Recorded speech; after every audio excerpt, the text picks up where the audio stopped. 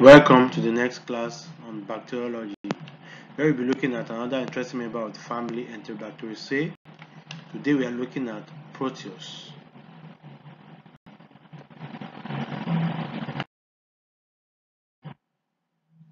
Proteus is one fantastic member of Enterobacteriaceae, which is also a facultative anaerobe, and it has a unique characteristics which is called swarming. If you look at the diagram that is embedded on the slide, you will see how it was represented on the agar plate.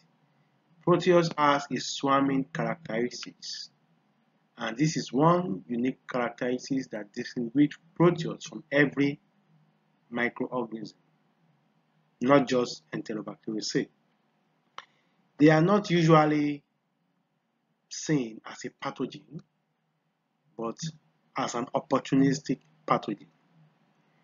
They are motile with peritoneous flagella. So this unique attribute of Proteus, which is called swarming motility, is usually driven by flagella and chemotaxis, and it allows Proteus to rapidly colonize moist environment and invade tissues.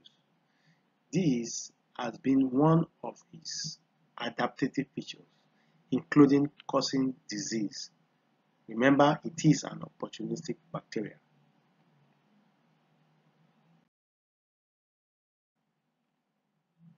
The genus consists of different species, out of which these 5 members have been named, and these include Proteus mirabilis, Proteus penneri, Proteus vulgaris, Proteus myxophaciens, and Proteus ulceri.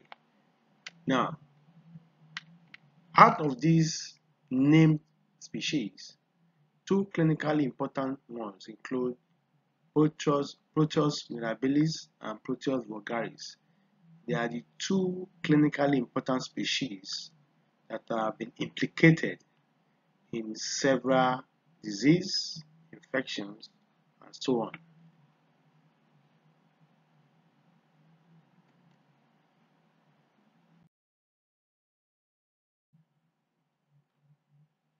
Proteus, in terms of habitats, Proteus fulfill a crucial role as saprotrophs.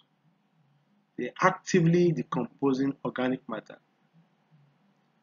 In the soil, they facilitate recycling of nutrients, making them readily available for other organisms, and they contribute to soil fertility. Their enzymatic arsenal allows them to degrade diverse organic compounds, including protein, carbohydrate, and lipids, and ensuring balanced decomposition process. Proteus also serve as biodegraders in breaking down organic pollutants and enriching the aquatic environment. Their ability to utilize various carbon sources enable them to tackle diverse organic matter, contributing to the overall health and resilience of the water body. So these bioremediation potentials can even be harnessed in bioremediation efforts, utilizing Proteus species to clean up certain polluted sites in the aquatic environment. Now, while some strains remains opportunistic pathogen, others exist in a commensal relationship with their host in the animal gut and including human gut. They contribute to efficient digestion by breaking down of complex dietary components. Additionally, some studies have suggested their involvement in modulating the host immune system, potentially contributing to gut health.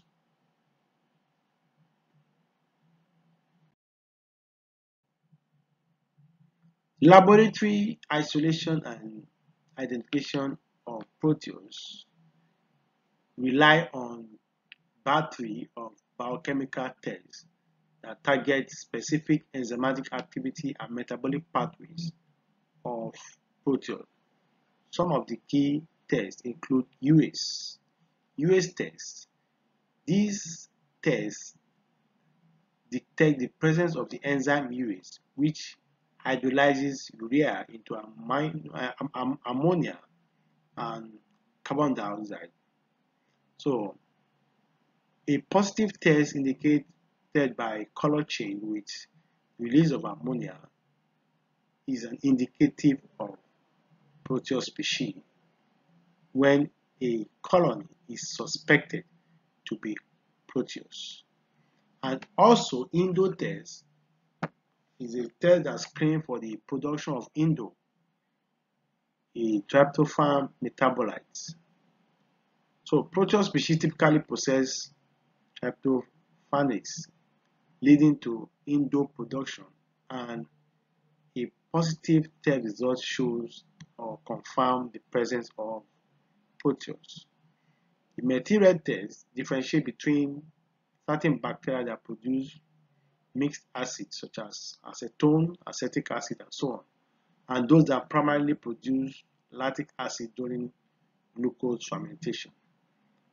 Proteus species typically exhibit positive material tests indicating mixed acid production. Lastly, Voskauer tests distinguish among bacteria based on their ability to ferment glucose into acetone, which subsequently condenses to form 2,3-butadiene. Now, these tests help to differentiate those that can ferment glucose to produce acetone and those that do not. So, Proteus is positive for this test and is indicated by a specific color change, which is characteristics of Proteus species.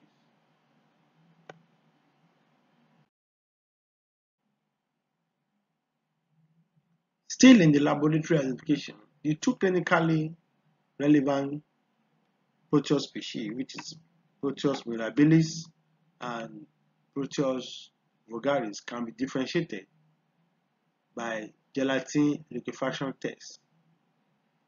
These tests help to differentiate between them. While vulgaris liquefy gelatin rapidly, P. mirabilis does so slowly. So this is a test that is used in differentiating the two organisms from one another. However, both of them still exhibit similar biochemical characteristics that is typical of Proteus species, that is urea hydrolysis, hydrogen sulfide production. They are positive for hydrogen sulfide production, and swarming abilities. Proteus are known for swarming abilities. They are non-lactose fermenters. They are nitrate positive, oxidase negative, and they possess a characteristic fishy odor. Proteus are known to have the fishy odor. They smell like fish. In the laboratory, when Proteus is growing in the incubator, you can smell something that looks like fish. It's an indicator that the organism growing is Proteus. So two unique characteristics of Proteus is these swarming abilities and the fishy odor. The fishy odor has nothing to do with its medically enhanced abilities such as disease causing and so on. The fishy odor has nothing to do with adaptability. It has nothing to do with disease causing ability. However, the swarming ability has a lot to do with its colonization, with its motility, and enhance its infectious ability.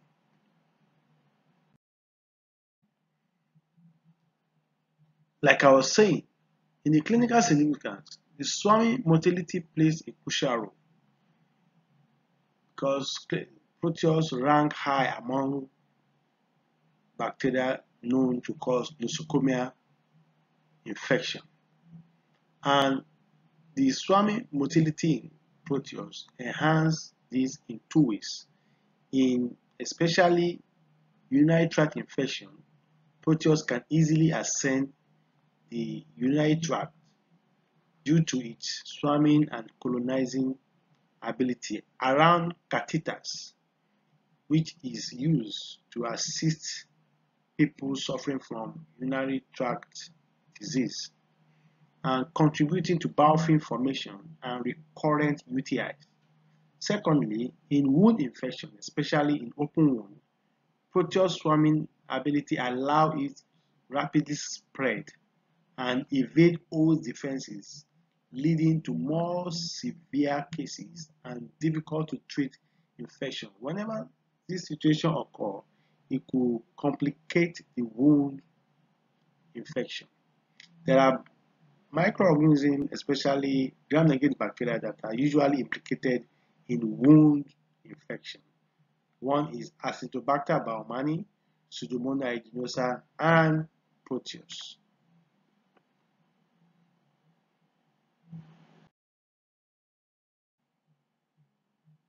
Treatment of infection caused by Proteus can be made possible by the use of potent antibiotics.